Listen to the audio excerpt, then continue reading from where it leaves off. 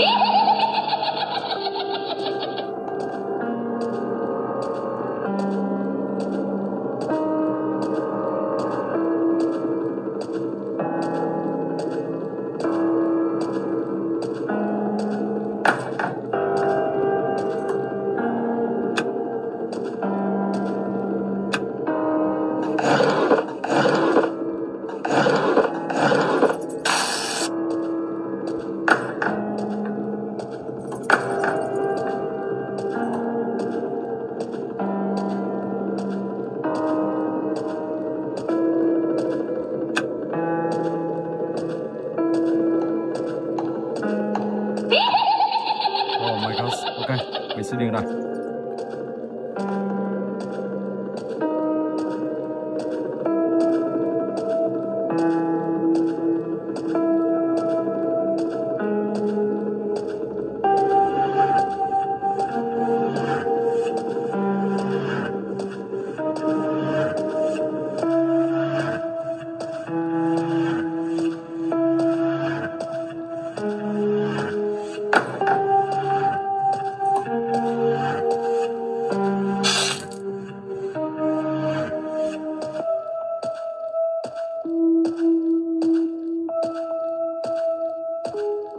Bây giờ thì mình phải kiếm nữa, đó chính là một hộp cứu thương.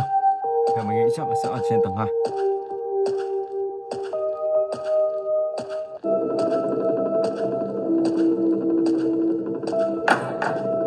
Đây rồi, ok.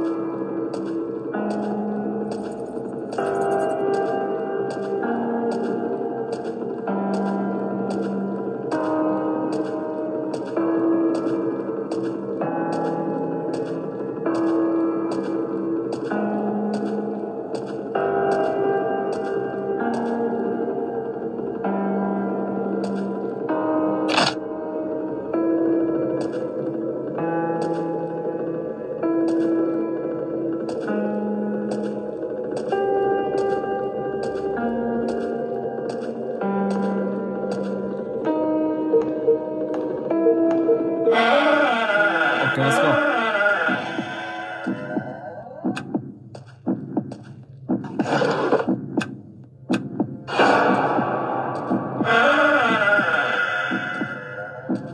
Tiếp tục đi sâu bên trong.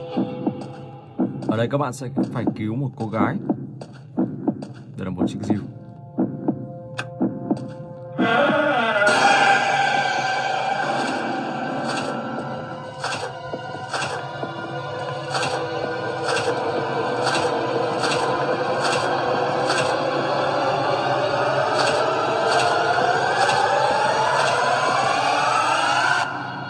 1. Ok.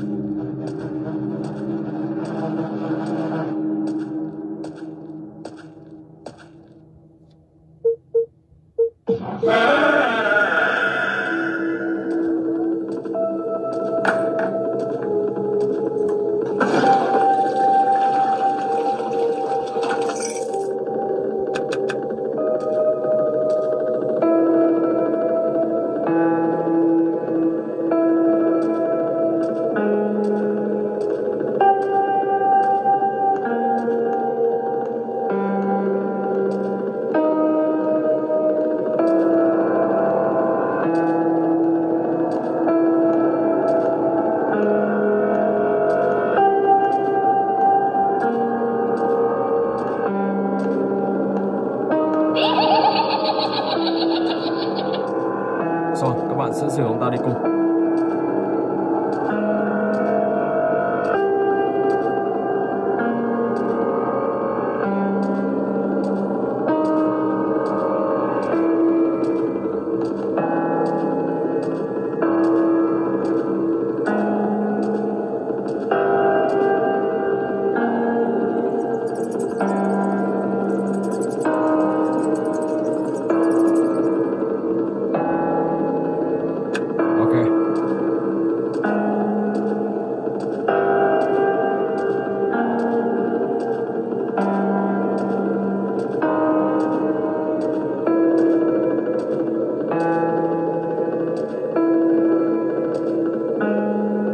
Ông ta đang ở đây, xem ông ta đi đâu.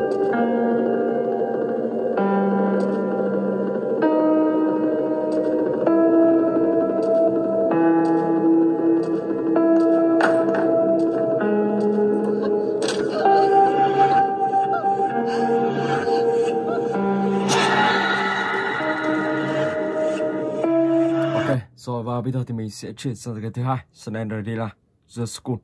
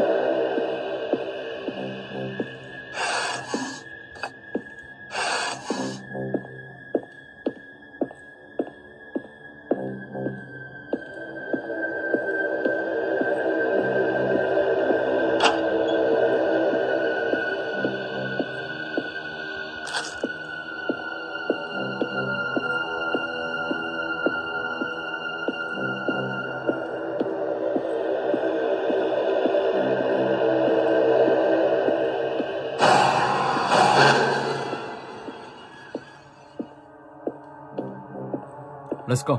Mình sẽ lên trên tầng 2 và các bạn phải tìm tất cả là 8 món đồ như thế này.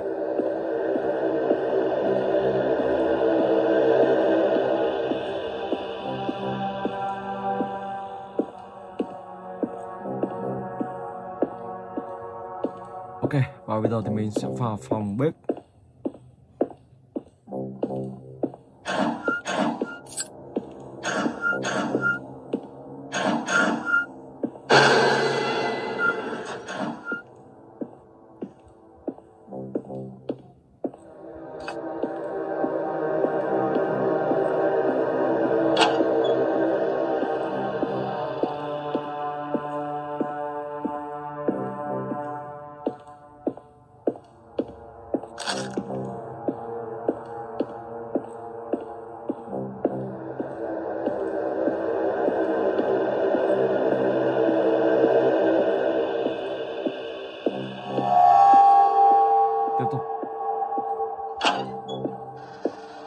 món đồ thứ ba.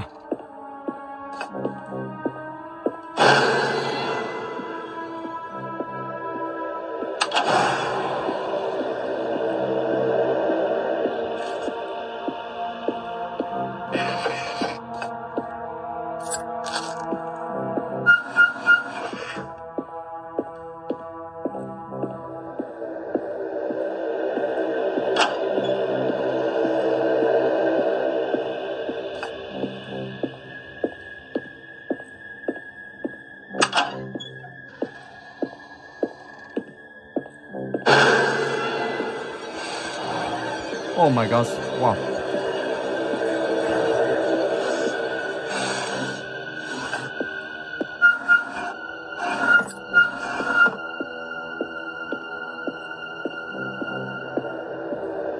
Còn này nó mà xuất hiện nhanh lần nữa thì có thể mình sẽ đi luôn.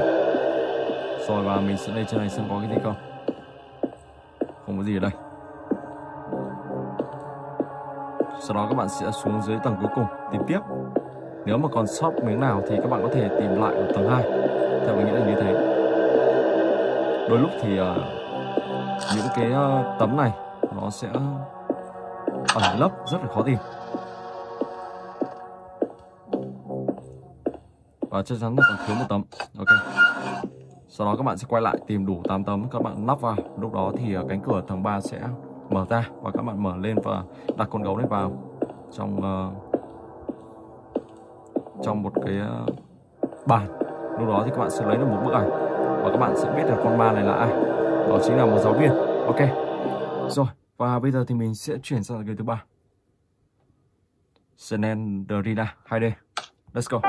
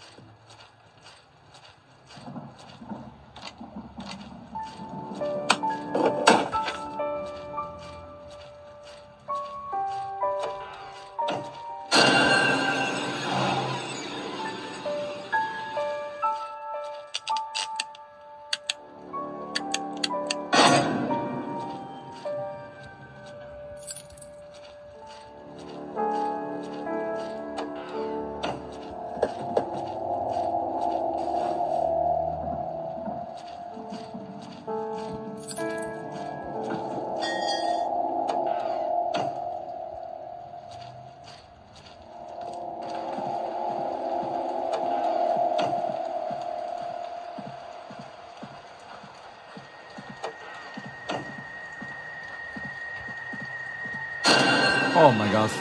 Sau đó các bạn sẽ phải tìm một mẩu giấy nữa. Mình sẽ vào cánh cửa này xem có gì không. Cánh cửa này thì không có rồi. Cánh cửa đầu tiên thì không có. Sẽ quay lại chỗ cũ. Đó chính là các bạn sẽ đi vào đường này.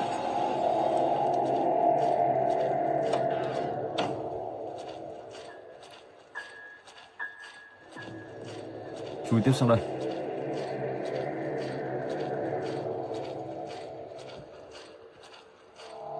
Và các bạn mở cánh cửa này ra.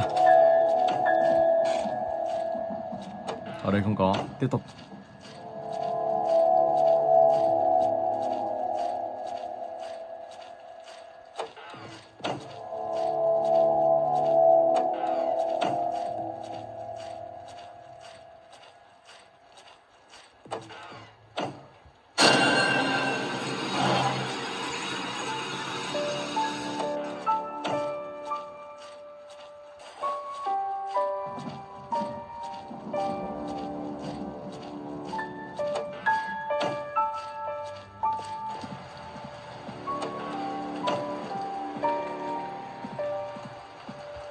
Đây, còn một cánh cửa bên này mình chưa mở được.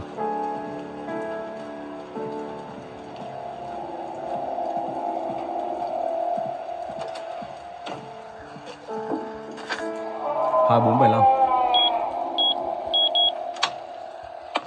Rồi sau đó các bạn sẽ quay lại và lắp cái này, đường dây điện này vào.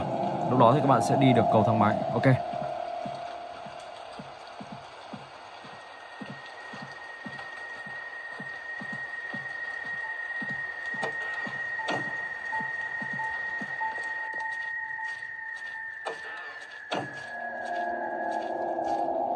Cầu thang máy sẽ lắp ở bên này.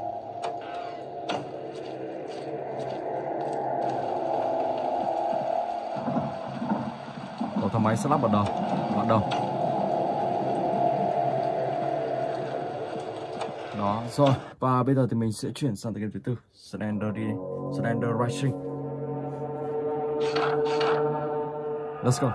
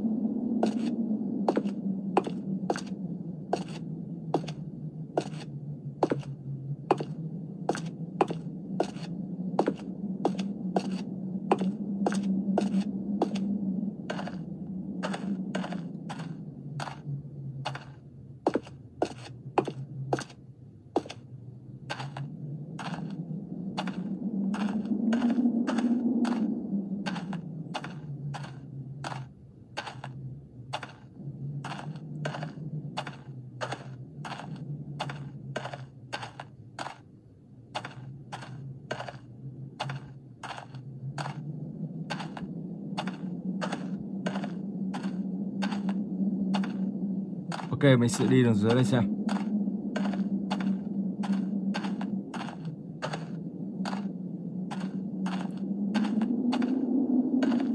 Đây rồi.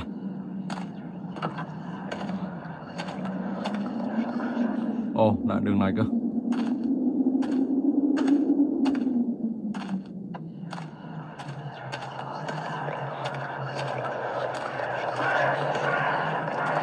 Một con.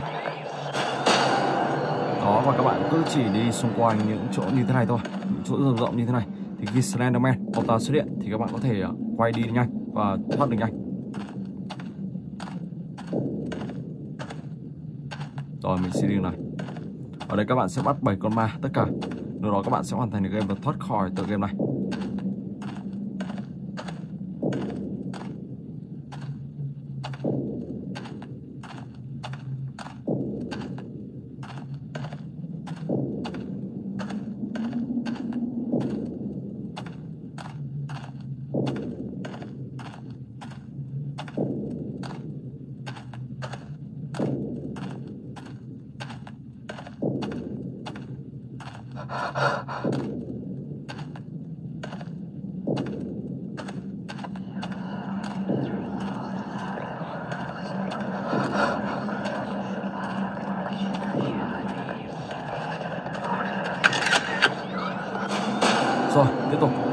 kiếm tiếp 5 con nữa. Lúc đó các bạn sẽ hoàn thành game và thoát khỏi tựa game này, thoát khỏi Slender. Ok. Rồi và bây giờ thì mình sẽ chuyển sang game tiếp theo, Slendrina Asylum. Một ngôi nhà ma.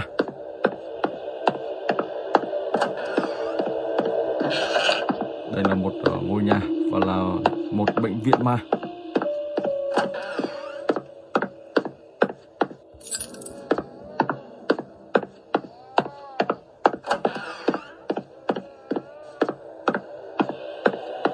Ở trong bệnh viện này thì sẽ có con ma Slendrina và một ông quỷ, đó chính là chồng của bà ta. Và trong này thì có tiếng kêu của cả đứa con, một đứa con bé tí vừa mới đẻ ra thì phải. Một tờ giấy đầu tiên.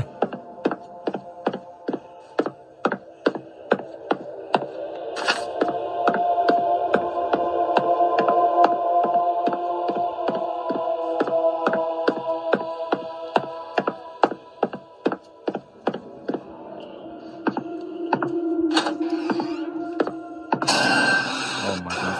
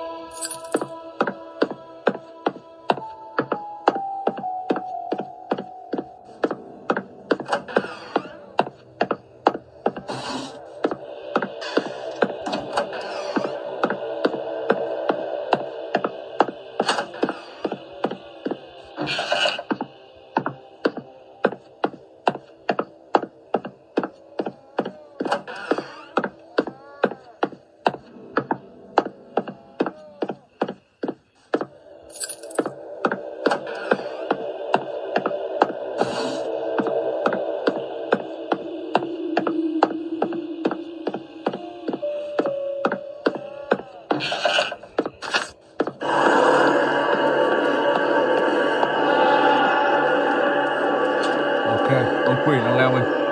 Các bạn sẽ rời ống tàu trong này, sau đó đóng cửa lại.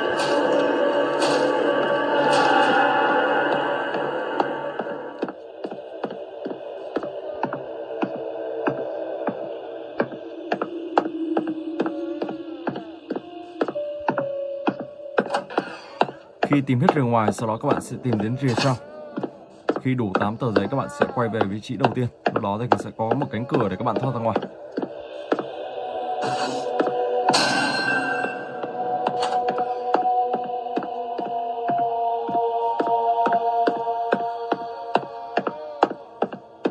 Rồi, và bắt đầu các bạn sẽ đi vào rìa trong, tìm tiếp 4 mẩu giấy còn lại, 4 tờ giấy còn lại. Ok, rồi, và bây giờ thì mình sẽ chuyển sang game tiếp theo.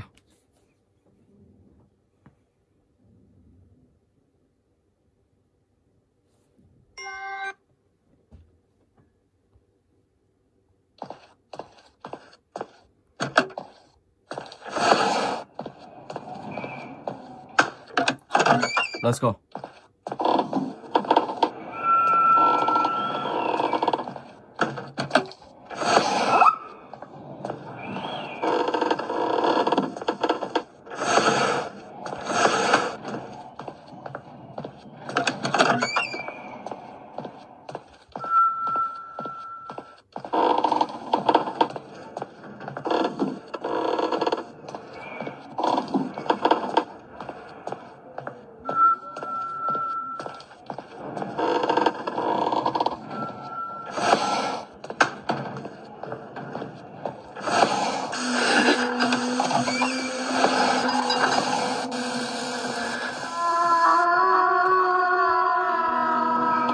Tôi đang ở dưới tầng hầm và bây giờ thì mình sẽ lên trên tầng 2.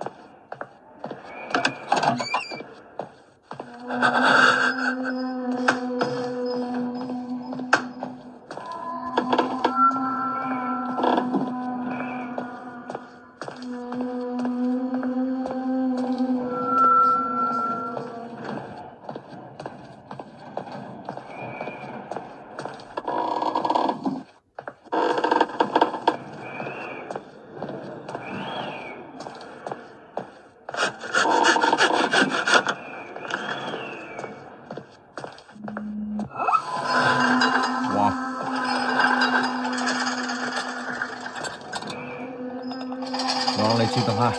Ok.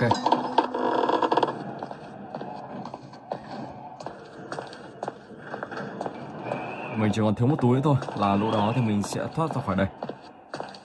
Một ngôi nhà ma rất là kinh khủng.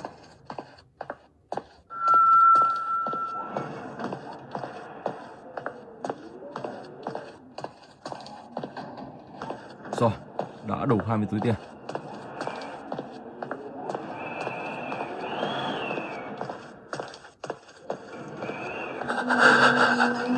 Ok, đã thoát khỏi đây rồi. Và bây giờ thì mình sẽ chuyển sang cái tiếp theo, Slendrina, The Cellar.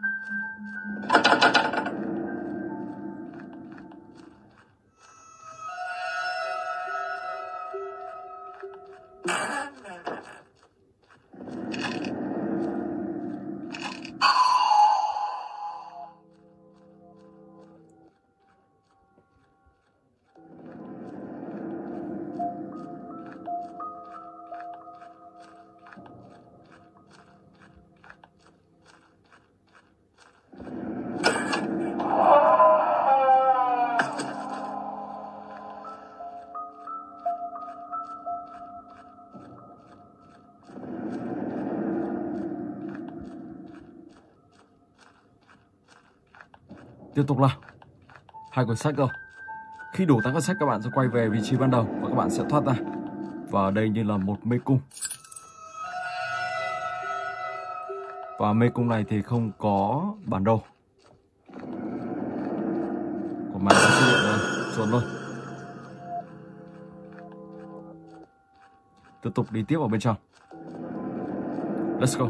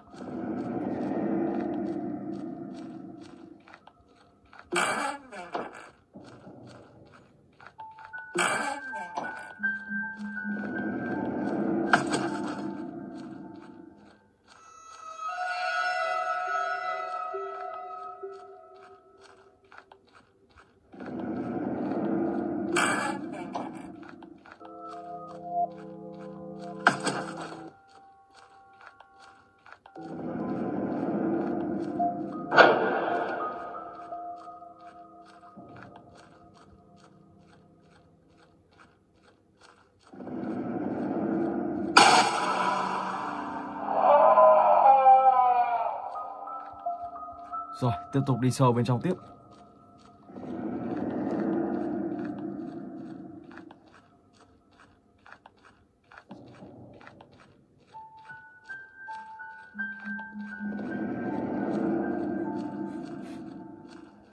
Cửa này bị khóa rồi và mình sẽ phải đi bên này.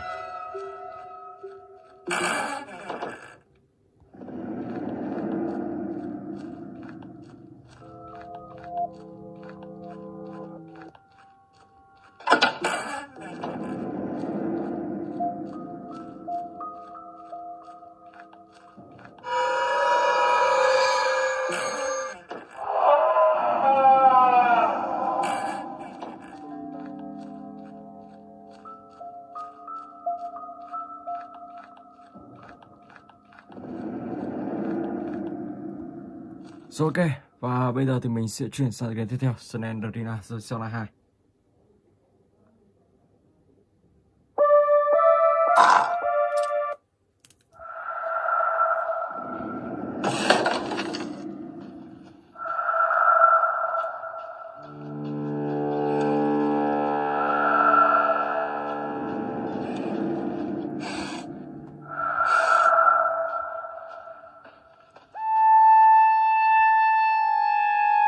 game này các bạn sẽ phải chạy là thứ nhất đó chính là ô quỷ, thứ hai đó là con của ô quỷ ma này, và thứ ba đó là con ma.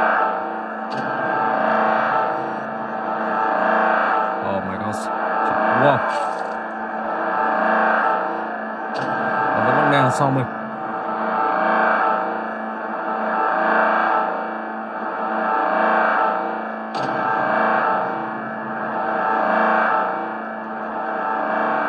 Có cả tiếng kêu của đứa con.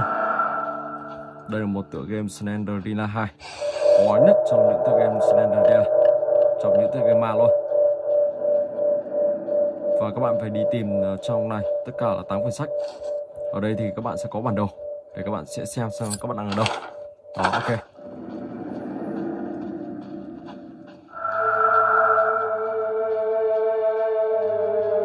Có thể gần đây sẽ có đứa con.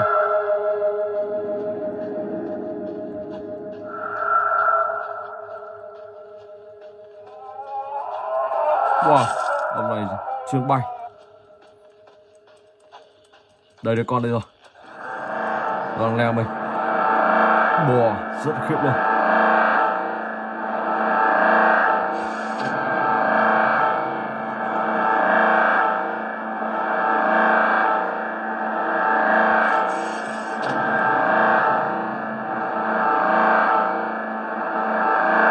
Hai cuốn sách rồi. Và các bạn sẽ phải đi tìm tiếp.